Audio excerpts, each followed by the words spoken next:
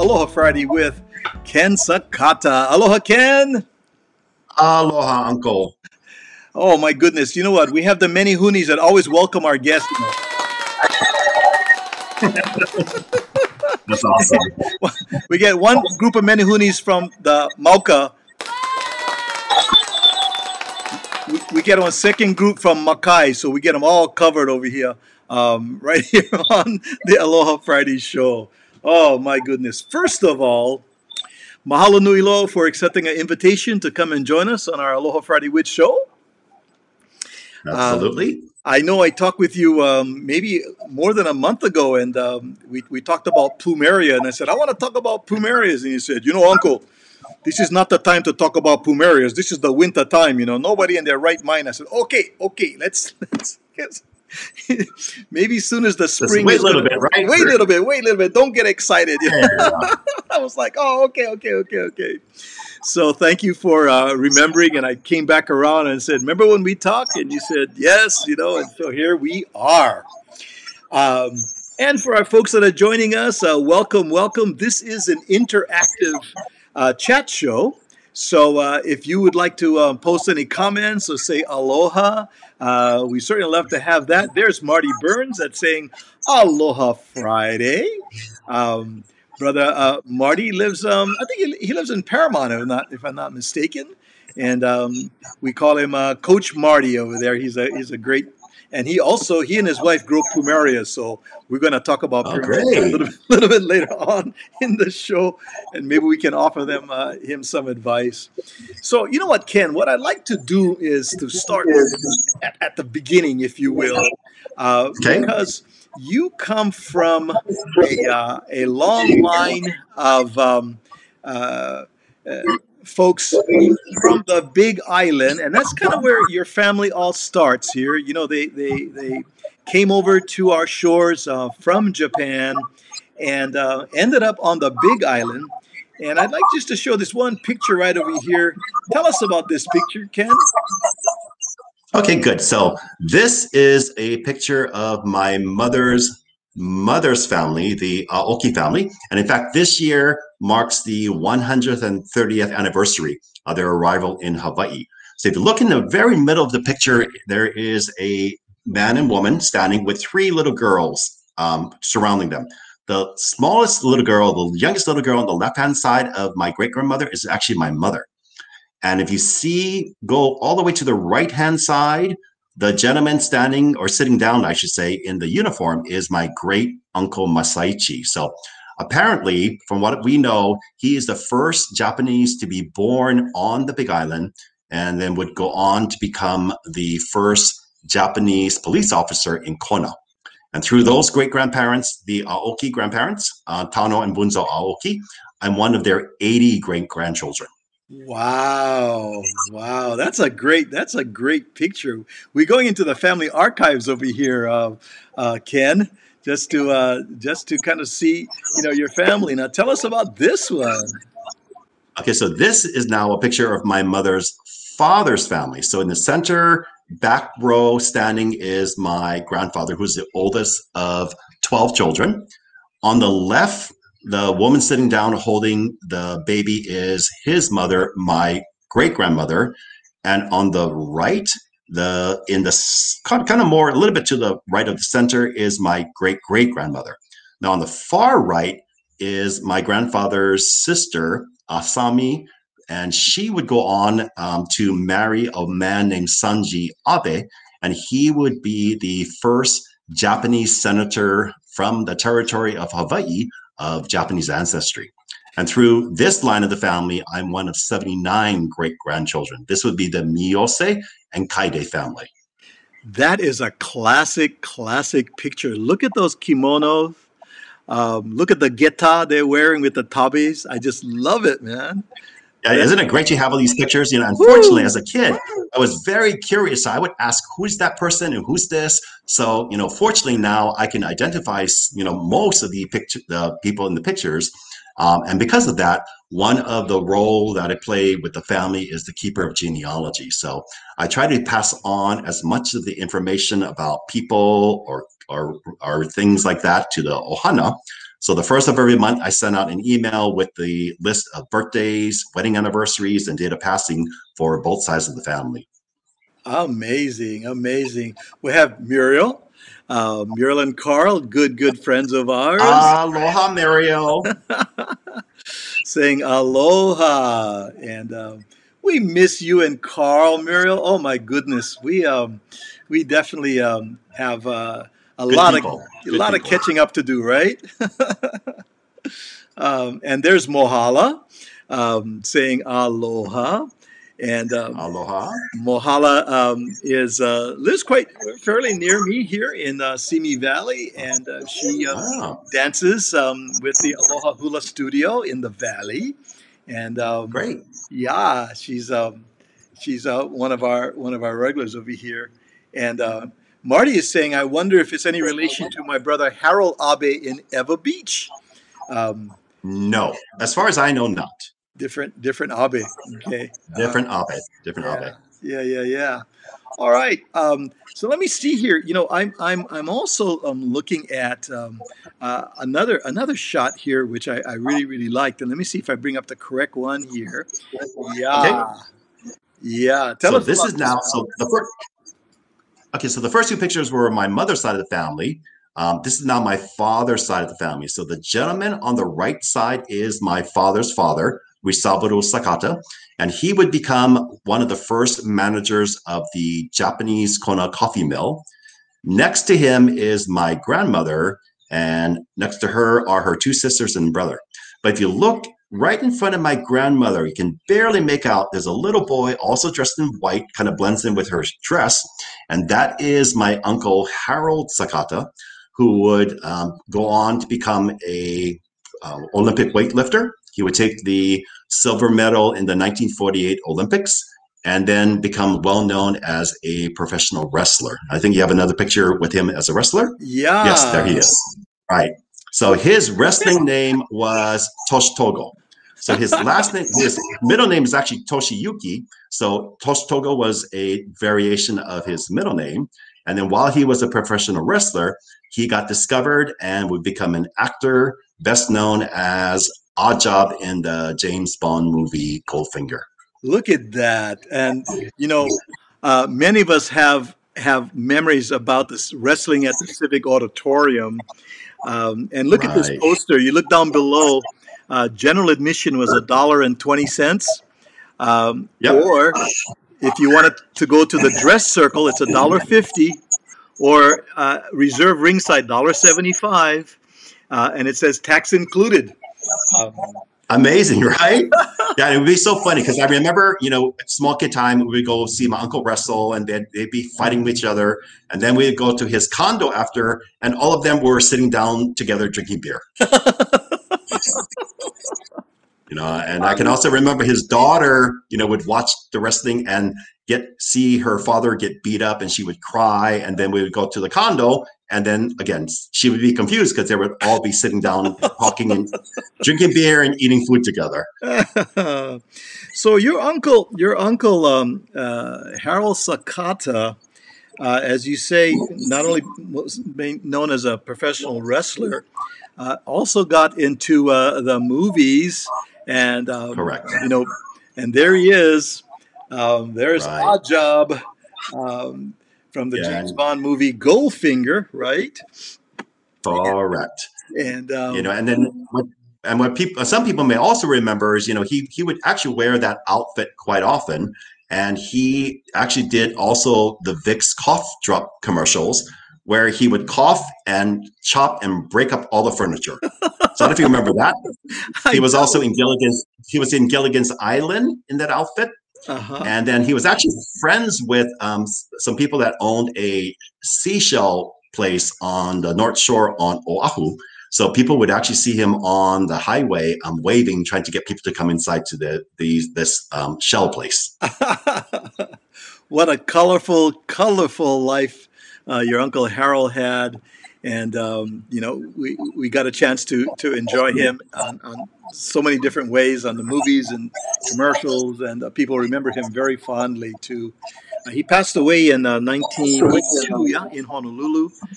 Yes, correct, No correct. longer with us, but boy, fascinating life that he led too. So let's see now.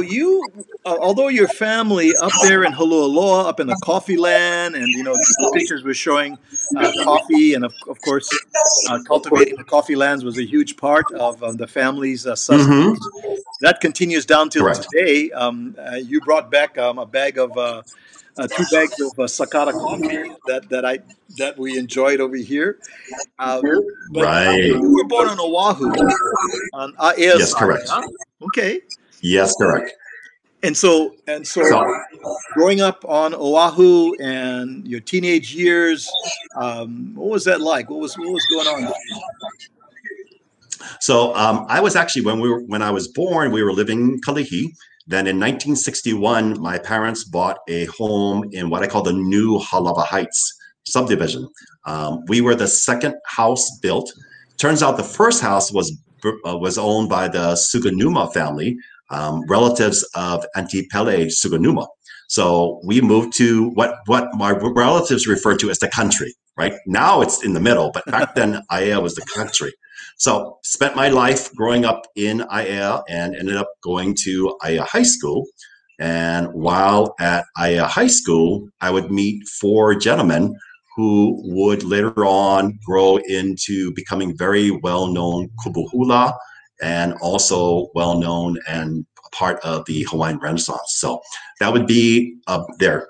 And Uncle Darrell, Uncle Darrell Lupinui was 1 year below me, and 2 years above me was Darrell Lupinui, Thaddeus Wilson, and O'Brien Yasalu. And back then, I don't know if you remember, but when you were interested in halau, it was a matter of being invited to join a halau. You didn't just join a halau.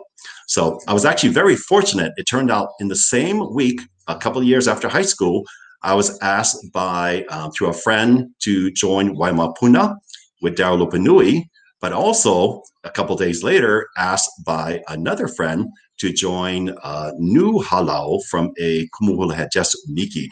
So I went to Waimapuna and I remember dancing. We did the duck walk for like 2 hours. And I can remember at least twice. As far as I know, I went blackout, but I was still dancing, right? And I thought, this is way too much for me. So I ended up joining the second halau, which was under the direction of Uncle Charles Ko'upu. So that picture you just showed is me dancing pu'ohone at our very first ho'ike, my very first ho'ike. So Oh my. Aiea was significant, not just as the place that I grew up, but also for hula as well. Yeah, and Um, your love for hula continues, and your passion for all things connected to the islands and for the tradition, the dance continues down till today. No right. question, no question, Ken.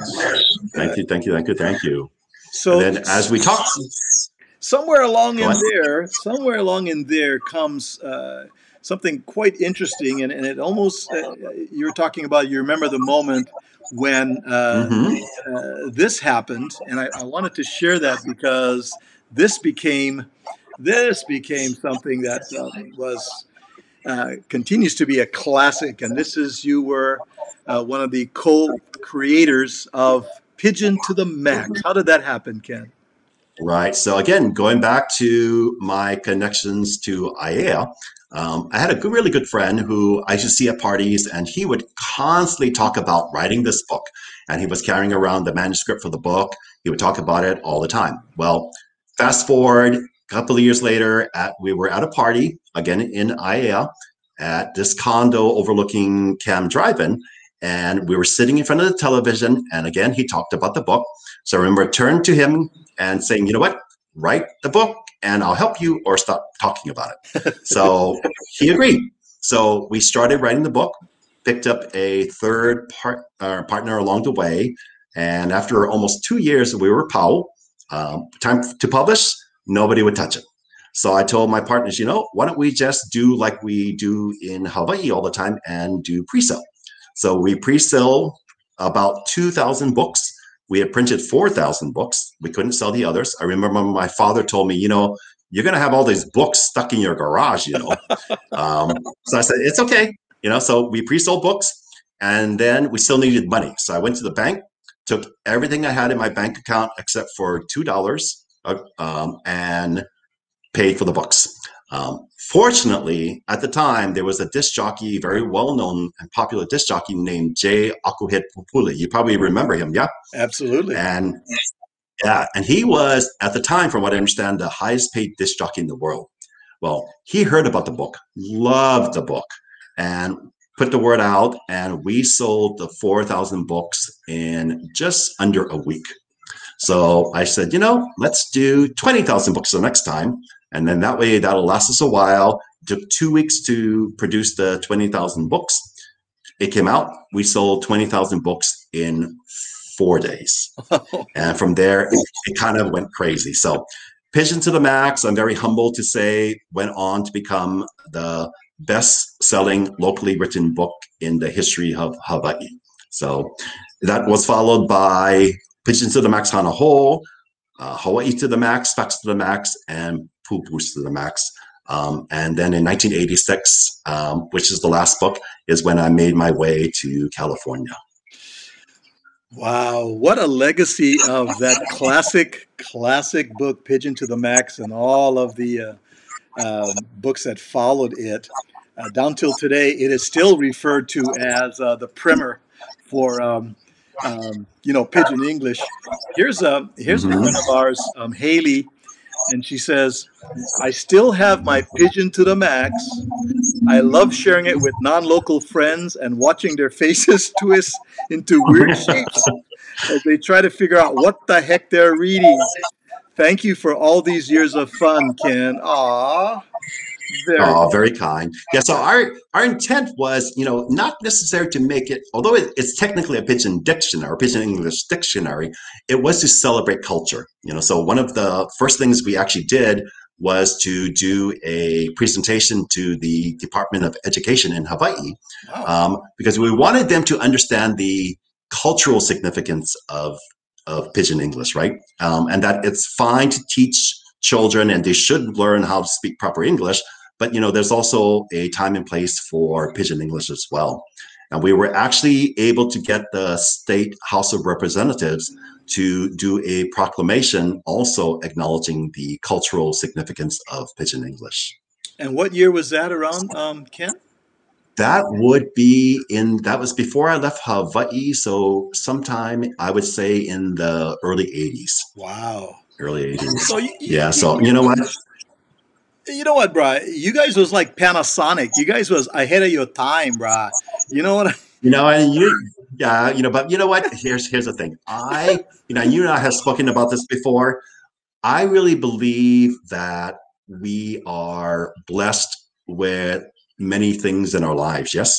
And for me, I really believe that who I am is not necessarily because of me, but even more so because of who I come from, and so I appreciate the fact that you gave me a chance to share the background of my ohana, right?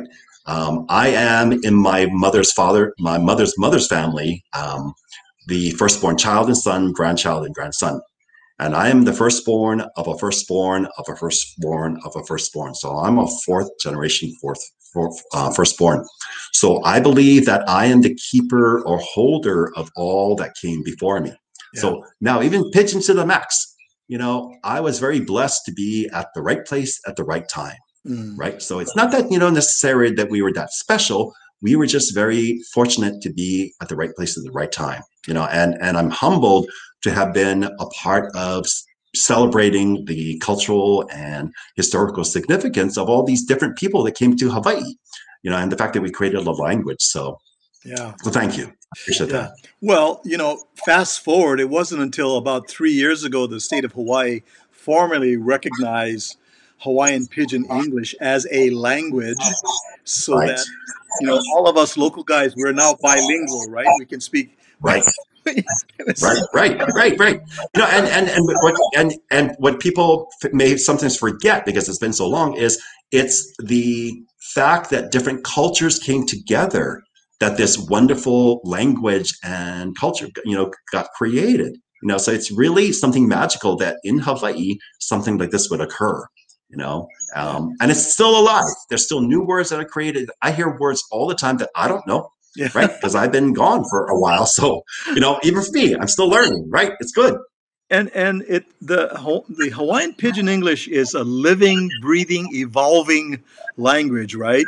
And you're absolutely correct. Absolutely. A couple of years ago, when I pre-COVID went back home, and my cousins go, "Cuz Kamaka, you like go down Wikes? We go down Wikes." And I said, "Excuse me? Yeah, you like go? We're gonna jump in a car. We're going down Wikes." I said, "Wikes?" He go, "Oh, cuz you've been away a long time. Wikes, Waikiki. Waikiki is Wikes." Oh, Right, okay. or the opposite, right? There are words that you and I used growing up time, like hamajang and words like that. They don't use anymore, right? So I use words in Hawaii, and they think, "Hey, who you? What you saying?" When's the last time you heard somebody say "whop your jaws, brah"? You know that comes Oh from our yeah, generation. yeah, exactly. Or the fact that there's also, you know, people may not know there's differences between the islands. Yes. Right? So Honolulu pigeon is very different than Big Island pigeon and even Kauai pigeon, right? Kauai, they'll say some plenty, you know, which is not necessarily, you don't hear that so much on Oahu, but, or even Big Island, but Kauai, some plenty good fun, some plenty food, some plenty something, right? So a little bit, you know, it's awesome how it also, even within the islands, you know, it began to change and became more regional. So there's a big discussion. Is it ice shave or is it shave ice? So people people people on Kauai Yes. go, "We're gonna get ice shave." I go, "Shave ice? No, we get ice shave over here." I go, "Okay, let's just do it." Right, Good, right. good fun. Well, Awesome. we have quite a few of our friends that have dropped in, and if you got questions or some comments for Ken or for our Aloha Friday show, we welcome the comments as we talk a little bit more about Ken's journey that finally led Ken right here to our sunny shores right here in Southern California. And in fact, there's this classic picture. Let me see if I can find this guy. Oh my goodness, who is this handsome guy with all those lays here? So that, you know, remember that's back in the days when you could actually see people off at the airport, yeah? So this is a picture of me from 35 years ago last month. So this year marks my 35th anniversary. So I was working for a company. I was a operations officer and responsible for the move. And that is the day that I actually left Hawaii. My agreement was to stay with the company for 1 year, which I did. And at some point after that, the boss decided to move our offices up to Sacramento. I went up to Sacramento. I looked around. I says, "Hey, no can see the ocean. I cannot work here." And I resigned. Bruh, that's us island, bruh, man. I can see the water. I know. It's like, well, water. Where the Hey. water? Yeah. So I resigned and became co-owner of a design build business in Laguna Beach. And part of the reason for that is I wanted to be by the water, right? So it was awesome. Spent my days in board shorts and tank tops. After that, I was co-owner of a commercial print business in Newport Beach and then in Irvine. And then I retired. Yeah. You know, I retired. Here we have Mahina, and she is on Moku Okeawe on Hawaii Island, giving us Aloha. It is my Hanai sister. woo! Aloha, Mahina. So nice to have our family check in with us over here, and thank you so much for those Yes. comments. Keep them coming. We love it. We love it. So now you are here in sunny Southern California. We move Right. forward now, and you come across. I'm going to just drop a couple words here. You come across something called hot hula, and of course, Right. you hear hula. Hey, I know hula, but this is hot hula, and so you had some curiosity. What Right. the heck is this hot hula? What happened? So as I mentioned, I had retired, and then I heard about this new format kit that came out called Hot Hula Fitness. So I thought, I know a little bit of hula, so I'm going to go check out the class. So I went to the class and it kicked my behind. So I ended up staying with the class for a couple of months. They had their first certification for new instructors. I attended because I thought, you know what, maybe I can just, teach part-time or be busy for a little bit. So went, got certified, and I thought, I have no idea what I'm doing. These people that were there were fitness professionals, have been in the business for a while. So I got certified, practiced for 3 months. I auditioned for 24-Hour Fitness, and they hired me and then gave me 3 time slots to teach the format. So started teaching this class called Hot Hula Fitness. It's called Hot Hula Fitness, but it's actually a blend of Polynesian styles together with hip hop and reggae. So started teaching that. And today is actually my 11-year anniversary with 24-Hour Fitness. So did that. Wait, today? Today's 11 years with 24-Hour Fitness. There are reasons why we come together over here, and there you go with a celebration. Exactly. In fact, that's a picture from exactly a year ago today that celebrates my 10-year anniversary with the company. So, wow. And in fact, that very picture, if you can see the picture, I'm actually on a stage. So when I was teaching the class, the hot hula class at this gym, which is here in Costa Mesa, I could look over and see the pool. And I could, back then, the classes were small. I would look over and think, oh, those people don't look real happy. And the teacher was talking. So I thought, I called my boss and said, I want to teach aqua. So they said, good, go and check out this lady who is considered to be one of the masters of aqua. So on a Wednesday, I went over, I observed her class. I never even do the class. I was in the jacuzzi, watching the class from the jacuzzi. Next day, on Thursday, I went back to the Costa Mesa gym to watch that teacher. Teacher didn't show up. I ended up teaching the class. The bosses were so happy that I stopped the riot of the students that they gave me the class. And that was the beginning of my journey with aqua, but even more particular, my journey in being committed to supporting our kupuna with health and fitness. So I worked at building the classes from an average of, back then it was maybe 15, 20 people in the classes. That particular gym, I grew to as many as 90-something people in the pool. Yeah. And then fast forward the following year, I thought I need to add weight training. So same thing. I told the boss I want to teach senior fitness. She said, go and see this teacher, which I did twice. The second time I saw her, she says, what are you doing next month? I says, I don't know. She said, you're going to teach the class. I said, no, I'm not trained in this. She said, no, just teach it. So I taught it for the next month. At the end, she came back and said, guess what? I said, what? She says, I'm moving to Las Vegas. The class is yours. So again, like we said earlier, right? Things are predetermined for you, right? So that's how I started teaching senior fitness.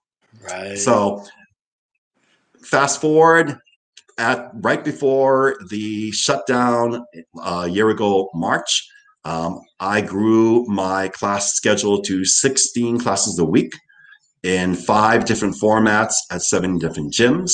And in 2019, the last full year of my teaching at 24-Hour Fitness, I taught just over 23,000 people. Oh my goodness, 23,000. Amazing. And my commitment really is, again, with the kupuna. My mother at one point was watering her orchids. She ended up turning fast when the phone rang and fell. And that's when she ended up finding out that she had osteoporosis. So as things got worse, she ended up almost at a 45 degree. And unfortunately, there was not much I could do for her. So really the work that I did and still do now, because I still do teach outdoor classes, is in honor of my mom. Because, we do things to honor our ohana, yes? Absolutely. And what I'm seeing here, Ken, is, the underlying theme is finding ways to stay connected with the family, stay connected with the tradition of caring for our kupuna, things connected with the islands, things connected with the culture of Hawaii. And that has been an underlying theme through all of these years, no matter where you've been. That's Absolutely. strong. That is strong. Absolutely. Well, Yeah. you know what? We're all the same, right? Especially us local people from Hawaii. We know it's not about us. It's about the ohana, Mm. right? So the question is not what can I do for myself?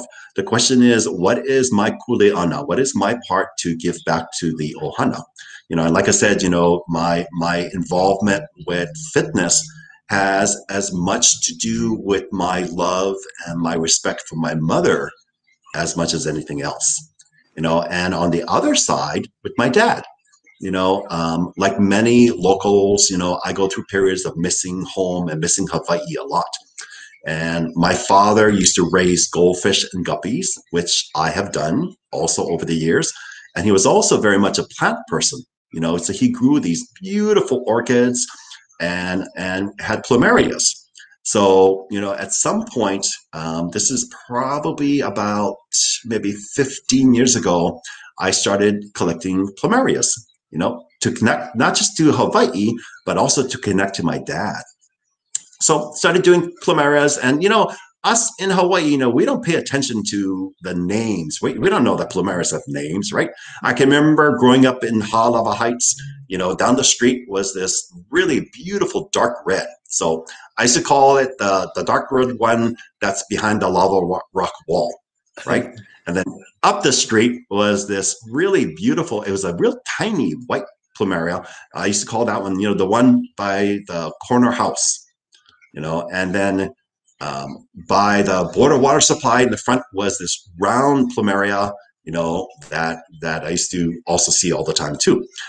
So fast forward, started growing more plumerias in more recent years.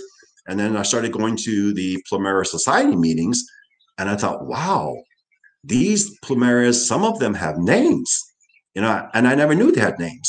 And I then didn't. one name, I didn't know go ahead. either. It's just plumeria is Yeah. plumeria, right? How Right, many? right, right. We talked about Yeah. Right, we talked about the one in front of the one in front of Kamaka's house. The brown one that he likes all the time, or the one by the Shell station.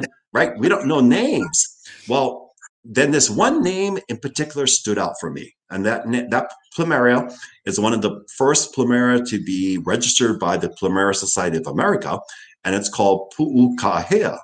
And I thought, I know the name because it is a name of a house, a historical house that still exists now. It was built by the manager of the Waianae sugar plantation for his Hawaiian wife. And I thought, these people don't have any idea what these names mean. So it began my journey of actually studying the names of plumeria, the background history of who named them, where they came from, any historical or cultural importance, as well as any mo'olelo, right? Any legends or background information about these plumerias. So I started to grow plumerias. And now Stanley Gomes over here is saying he's listening and saying there's definitely a full circle, brah. When you talk about your dad, absolutely, right? absolutely, right, It's right. Connecting to the ohana, right? yes. Plumeria connects me to ohana. Many of the books and research I had done, especially while I was studying hula with halau, with my different kumu, all that information now comes together with plumeria. So it's a funny thing how, like Stanley said, everything is. First of all, the journey is not the huaka'i is not an accident, right? We are predetermined to be on a certain journey. I have always loved Ike. I've always loved knowledge, and I find that it brings me great joy to share this information. So now, all that I know, right, my connection to the Aina in Hawaii, my connection to hula and halau, and all the information that I studied, all manifests itself through plumeria. So let's just and not many of us, because I have no clue of how plumeria was introduced to the islands. Maybe just give us a cliff Okay. notes. Sure, Just sure. a Very little bit of quickly. story. So, How does that happen? yeah, so first of all, some people think that plumerias are from Hawaii, and they're not. Most plumerias come from Mexico, parts of South America, and the Caribbean. So the first plumeria is attributed to a gentleman named William Hildebrand. And he actually was a very important person to the Hawaiian kingdom.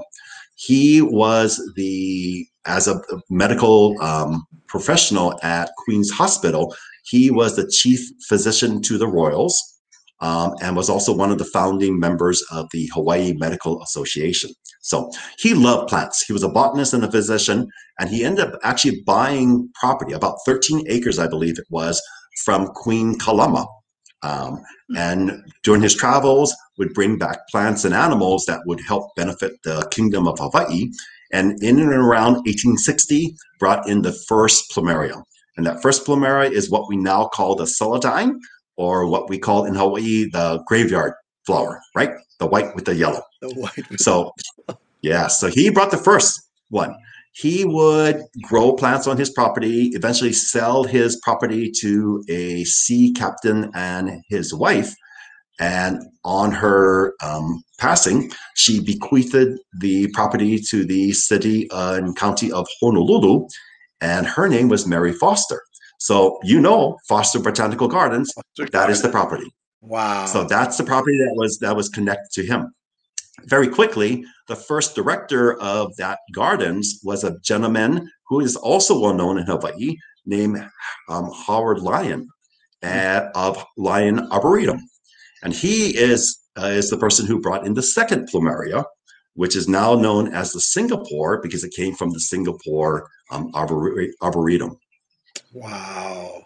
So strong connections, Jeff. Yeah. So what you see now are some of the plumerias that I grow. So within the plumeria community, I am known as the person who specializes or focuses on a lot of the Hawaiian classics. And something else that people may not know is, many of the people of importance in Hawaiian history, as well as royalty, have plumerias named after them. Huh. On the 150th anniversary of her birthday, the Bishop Museum asked a gentleman who is considered one of the foremost authorities of plumerias in the world, a retired professor of UH. His name is Richard Criley, to name a plumeria for Princess Bernice Pauahi Bishop. So there's actually a plumeria named Pauahi Ali'i. Huh. There's a small white plumeria named King Kalakaua. There is actually also another plumeria named by another very important gentleman of plumeria in Hawaii. His name is Jim Little. He is the father of famed photographer Clark Little. He's a retired professor of photography. So I connected with him a couple of years ago for information, and he named a plumeria for Queen Kapi'olani. So there's that one that you're looking at now, right, are some of the reds. It seems, as I remember, small kid growing up, that we would stay away from the color plumeria because they wilted a lot faster. You had some plumeria that were a lot hardy, and they wouldn't get all dried up and turn brown. They became the most popular, because they stayed fresh a lot longer. Right. So that first plumeria I spoke about, the celandine, what's amazing about that is that's one of the strongest of the plumerias, right? So like all other plants, it all comes down to where their blood, if you will, comes from. The species that are in the background. And some plumerias are stronger, they all smell different too, right? Some have a honey scent, some smell like coconut, some are sweet, some are not as strong. So, all different textures, different stability as far as the flowers are concerned, and different fragrances as well. And, just that aroma, that smell of a plumeria lei triggers in our minds, right, so many memories, either at the airport or at a party or a graduation. Mayday? Remember Mayday? Baby luau, a Mayday celebration. Yeah. It's amazing how just the fragrance of the plumeria for many of us triggers instantly so many memories, Absolutely. Celebrations, for sure. And so, just sharing some of the various different variety of plumeria here. I know the big white flat plumeria. And I know there's a better name for it, but we call them a Samoan plumeria because they were big, a lot larger, and the petals were big and flat. I'm sure there's a name for it. You probably know that. Um, I think the one you're talking about is called Samoan fluff. ah, so But so it a is. little bit of it's bigger, but it's a little bit floppy. Yeah, yeah, Yes. yeah, Yes. Yeah. Yeah. yeah. And I remember saying, "Oh, that's a Samoan plumeria," and I went, "Oh, okay." But that is actually, you say, Samoan fluff. Um, That sounds like the one it is. So that's one of the more better known of the whites. There's also another white I mentioned earlier, the one that I grew up. I used to be in front of the border water supply in Holualoa Heights, and that's called the Singapore. And the Singapore is known because it has a really tough, thick green leaf, and the flowers are more rounded in their shape. Now, the one that you're showing has an interesting history. That particular one, is, believe it or not, called UH orange. huh. Now, it's called UH orange not because it comes from the University of Hawaii, but there was a woman named Cheryl who lives here, or used to live, as far as I know, here on the mainland. And she used to sell plumeria cuttings down in San Diego. And she got this cutting and she called it UH orange because it came from near UH, not on the campus, but near UH. And she called it UH orange to differentiate it from others that she was selling. But if you notice, some of the flowers are a little bit more yellow and some a little bit more orange. And one of the things that I learned here, I didn't know this in Hawaii, but heat makes a difference. So in many cases, if there's more heat, then there's more color that comes out in the plumeria itself. Wow. So I'm here in Costa Mesa, near the border of Costa Mesa and Newport Beach. So we get a lot of moisture, but not as much heat. Where someone like you, right, you get a lot of heat and maybe not as much moisture. Different people have different microclimates.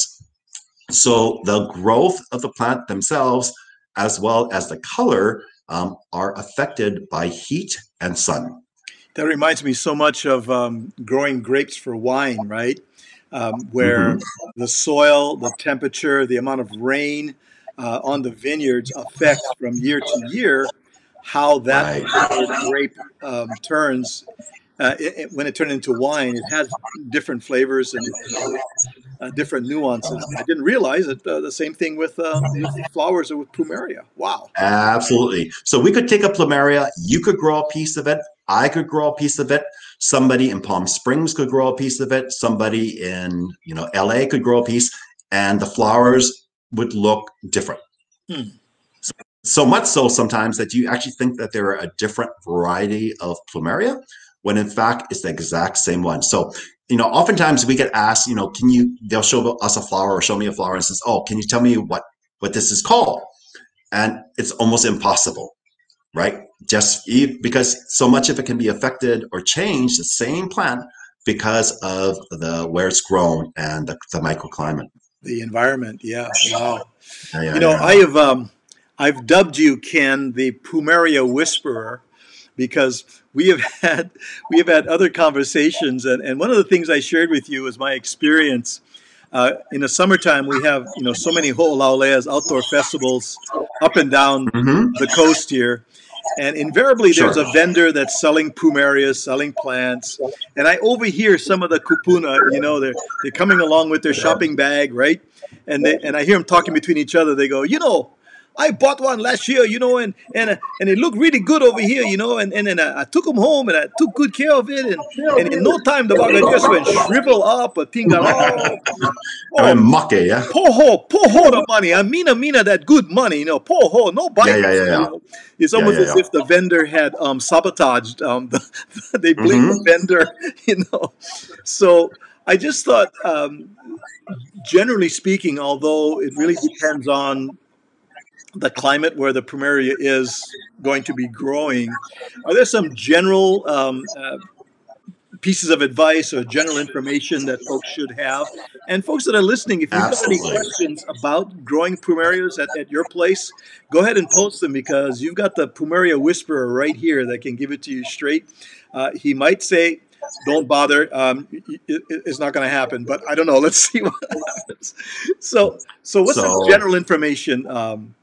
okay, absolutely. So in Hawaii, pretty much what we do is we cut them, we dry them, and we plant them, right? Um, and in Hawaii, it works well because we have a volcanic soil and it drains real well. So with plumerias, when you cut it, you need to make sure that the cut end dries, or what we call callus, right? So that's number one. You can do that multiple different ways. What they now do here on the mainland is they'll cut the end, make sure it's a flat cut, and then they cover the end with saran wrap and either rubber band or electrical tape, so that when it dries flat. That's number one. You need to make sure that you callus or dry the end. And then number two, when you plant it, you need to make sure you plant it either whether it's in a pot or in the ground, with soil that drains well. So like most plants, the plumeria needs water, but it doesn't want to sit wet. And most people will kill most plants, including plumerias, but most plants, not because they underwater, but because they overwater. Wow. Now, somebody will say, well, in Hawaii, I remember we would cut it and put it in water. And, believe it or not, you can do that. Because what happens is in the soil, if you plant in the soil and the end is not calloused well, there's a bacteria that will grow, and that's what will rot the end.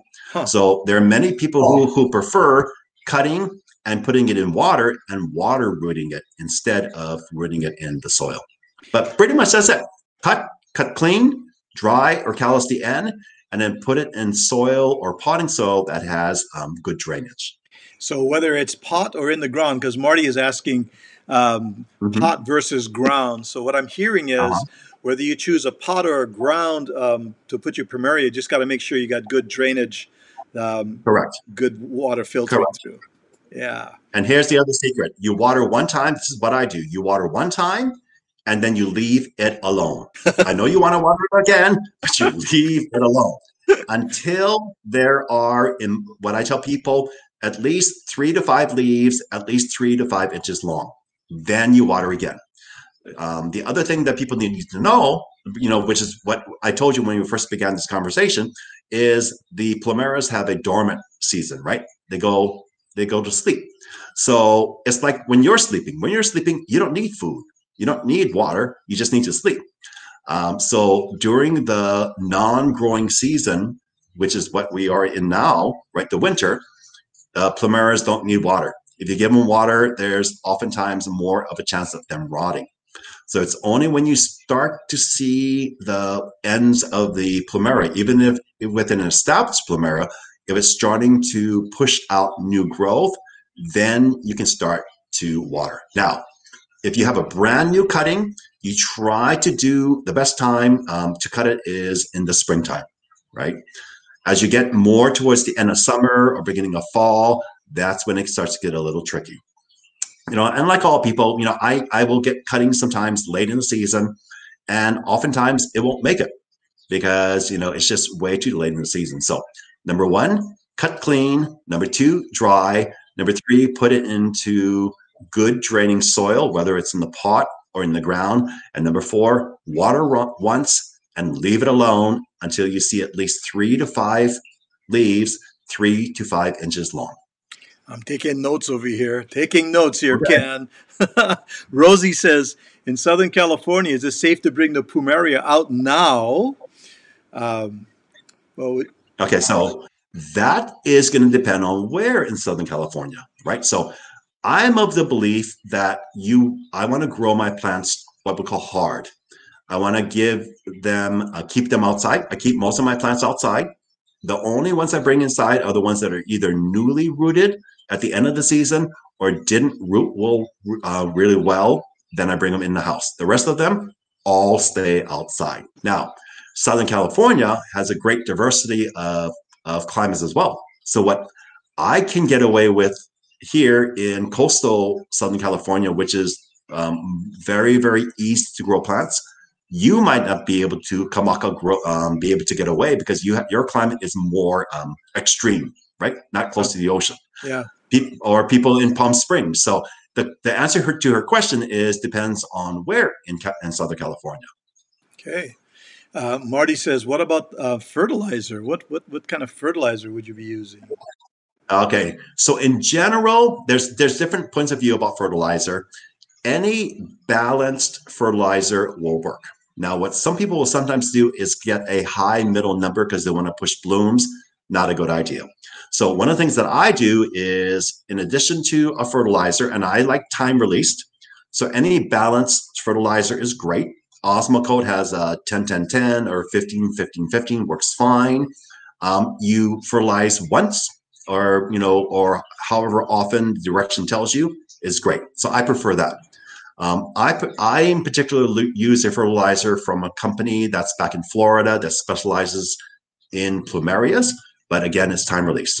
In addition to that, I put 1 tablespoon per gallon of coffee grinds, used coffee grinds, of eggshells, crushed eggshells, and of Epsom salt.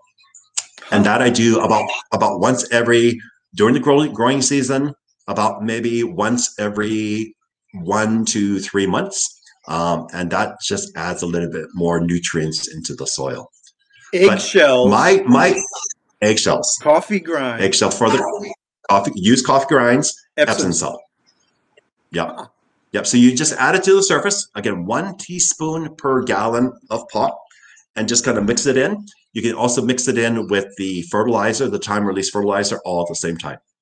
Wow. Now, there are people that do a much more complicated fertilizer regime, but I like to keep it simple.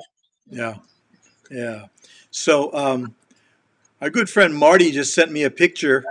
He said, "Hey, take a look at my plumerias by my house. This is my wife Patricia. They live in Paramount, and what do you see when you look at this here, Ken?" Okay, so a couple of things. Number one, you can tell most of the plumerias have very little leaves on them. So this, my guess, is a picture that was taken recently. During the dormant season, most plumerias, unless it's of the Singapore line, will drop the leaves. So I can tell that this is probably taken recently, since most of the leaves are gone. A couple of things that are good. The plumerias have a lot of space around them so that there's good airflow. It is in pots, my guess. Yep, they're all in pots and against the house. So it probably both the house itself, and I think that looks like concrete on the bottom, are good because it will be given reflective heat, radiant heat into the plants. So the plants look good. Plant looks good. All right, Marty, you and Patricia are get a thumbs up from the Plumeria Whisperer over here. Right, and in Paramount, they get a lot of heat. So they need to be very careful to make sure that, the plants don't burn. So believe it or not, plumerias can get sunburn. Yeah. Marty says this picture was taken today, he says. That's the one. Yeah. Okay, perfect. Perfect. So I can tell by how the sun is with the house, it doesn't get 100% sun, which is perfect for his environment, especially because probably if it got full day sun, which some people prefer, it would be sunburn. So what people will do, the toilet paper roll, they cut it and they stack them around the stems, or they actually paint the stems to avoid sunburn. Wow. Stanley is saying, I think another book is coming out with all this information. Can you do plumerias to the max? So one of the things, as I mentioned, that I am being encouraged to consider is writing a book to document all these plumeria, not just the history of plumeria, which has already been documented, but more importantly, the history of the naming of plumerias. So a lot of this background information. I mentioned 2 gentlemen earlier, Jim Little, who is the gentleman who owns one of the largest plumeria farms in Hawaii now, out in Pupukea, and Dr. Richard Criley, who is a retired professor of UH and one of the foremost authorities of plumeria. They were able to give me background information for where some of these names came from. So there's both the meaning of the name, right? Literal translation, any kauna attached to the Hawaiian names or any mo'olelo, but there's also who named them and the background information of the names. Like even Wow. that plumeria I mentioned, King Kalakaua. So Dr. Richard Criley, together with one of his then graduate students, a gentleman named Pidgin, are responsible for collecting many of the plumerias that became a part of the UH collection. There's a growing field of plumerias out in Waimanalo. And Ted Chen, again, would go around to different people's houses and stop by. So he went to this one house and he asked the man for a cutting of his tree. And he says, "What's it called?" And the man says, "It doesn't have a name." And that owner is the one who gave the plumeria the name King Kalakaua. So that's where that name came from. Yeah. There is a very famous red called Duval Shell Red. And Richard Criley and Jim Little went to visit this lady out in my city of Aiea, Gloria Schmidt. And from her, they got a cutting of this plumeria called Duval Shell Red. This lady, Gloria Schmidt, was originally from the island of Kauai, and she loved this plumeria. But this family, the Duval Shell family, didn't share cuttings. So she basically climbed the wall and stole a cutting. Wow. And that's how she got a cutting of the Duval Shell. Since then, the family has now shared cuttings, so you can now actually get it. But, you know, that's where the name comes from. It was actually the name of the house owners, and the UH got a cutting because this lady, Gloria Schmidt, stole a cutting while she lived on the island of Hawaii, right? And there's another famous orchid, or excuse me, plumeria called Cindy Schmidt that was named for Gloria Schmidt's niece. Yeah. So I love not just the translation of the names, but also, you know, who named them? Where did all this come from? Harrison Deckard, who's all the way in Minnesota, Bra, you're not going to be growing any plumerias right now, but he says, "Do you have a YouTube channel or other sites? I'd love to view botany and fitness videos." So, Unfortunately, no, I do not. But actually, you know, Kamako, going back to what you just said, you know, there are people that grow plumerias all over the world, even in places that snow, right? Obviously, they have to do different things. There are many people, like I mentioned, I keep my plumerias outside. There are people who bring all their plumerias inside, right? Yeah. I know of someone who is here in Southern California, and every year she brings all of her plumerias inside. We're talking about 1,200 plants. I know of people back east and around the country who actually have plumerias planted in the ground, and every winter they dig them up and wrap the root ball and bring them inside. I'm serious. Wow. So, you know, we're, you know, coming from Hawaii, right? We think, yeah, it's just a plumeria, just leave them outside, right? Or even for me here in coastal, right? Mine's all stay outside pretty much. But there are many people that grow in all different kinds of climate, all weather. Yeah, Marty says his wife Patricia has one that the roots push right through the clay pot and root it in the ground. He said, "I'm not going to stay in the clay pot. I like getting the. I got to get in the item, man. Let's get going." Absolutely. So that brings up a point. So there's something called plunging. What people will do, like my plumerias, I keep them all in pots to control the size, and then also I can move them around, or I can figure out what I want. But what some people will do, because they don't want it in the ground, they want to control them, is you actually plant half of the pot in the ground, and then the roots come out from the pukas down below. Got it. And once they come out of the pukas, they grow significantly different. Wow. So when I look at a plumeria, you can see there's little nubs, and I check the spacing between the nubs. So I have one plumeria I just saw this morning that I've had for probably in a pot for 15 years. So up until recently, the nubs were maybe only about this far apart.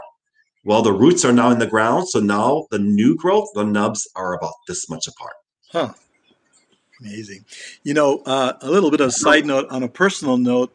My auntie Dora Brown, had Dora's lei stand from the 40s and 50s in Chinatown. Dora's lei stand was the place that everybody would go for graduations, baby luau's. they leased some land out Sunset Beach, Pupukea area. And as a Yeah. kid, I was growing up in Waimea Valley. So they lived in Kalihi on Gulick Avenue on Kalihi, but the whole family would come down, stay over at our house in Waimea. And all the kids, they would all go out to the plumeria land, collect all that, make all the leis, hard work, because they would go up for Right. boat day. Boat day was a Right. huge thing, man, Right. because all the leis, and my cousins all over there, Oh, the yeah. the girls would sell the leis on their arms and stuff. The boys would be diving for coins that the tourists would flip off of the boat, right? The Lurleen, the Matsonia, and all that in the harbor. But great Right. memories of plumeria. So sometimes when I smell the fragrance of plumeria, I think about my cousins, about those big heaping wheelbarrow full of plumeria and making the leis, and it's ending up for boat day in the harbor by Aloha Tower. So lots of amazing memories about the plumeria plant. My goodness, we've come to the end of our time together. Where did the time go, Ken? Right, we're just getting started. I know, right? Well, thank you so much. I appreciate being invited and being a part of this program. Mahalo, nui loa, mahalo piha for joining us. Thank you so much for our friends with their comments and questions. And I know you can reach out to Ken on Facebook messaging. You can drop by his house, bring him plate lunch, and tell him you want to. You got some questions, but you got to bring plate lunch. And Gotta bring plate lunch. Gotta bring. Or manapu is okay too. Manapu okay. Or malasadas. Malasadas is good. Malasadas. So Marty, stop by, Auntie Miley's, or stop by Hong Kong Bakery, or buy some manapua or plate lunch on your way to Ken's house, because that's how we roll. Okay, that's how we roll. Again, mahalo, Ken, for joining us. We love having you. Please come back and visit again. Our hale is always open to you anytime on the Aloha Friday show with the Sandwich Islands Network. Good fun. And hopefully, once the pandemic is kind of loosens its grip a little bit, and we can see each other. Look forward to seeing you. I miss seeing you, Ken. Goodness. Absolutely, I would love that. Way too long, my friend. I want to tell you also about other shows that we do have here that's produced by the Sandwich Island Social Network. We've got something called the Two Baboons Crew. The Two Baboons Crew. No script, no pens. Every Wednesday at 1 p.m. Two Baboons Crew, and Stanley Gomes and myself, and we have a lot of fun. Join us every Wednesday. We'd love to have you come and hang out with us. We also have On the Porch every Monday night at 8 o'clock. It's a virtual hangout with Hawaiian Mars. You can check us out on the Kabaka Facebook page, Savage Island Social Network page, and join us on a Zoom call. Good fun on the Porch every Monday. So until then, we say aloha. We will see you all. Thanks so much for joining us. Aloha, everybody.